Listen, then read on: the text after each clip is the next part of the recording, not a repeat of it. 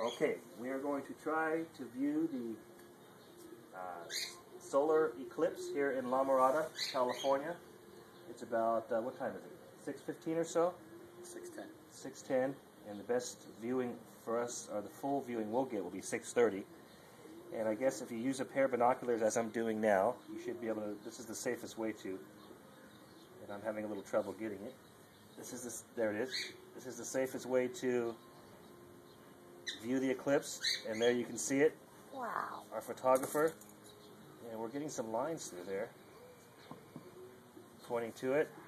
Oh, those are the lines, and there you go.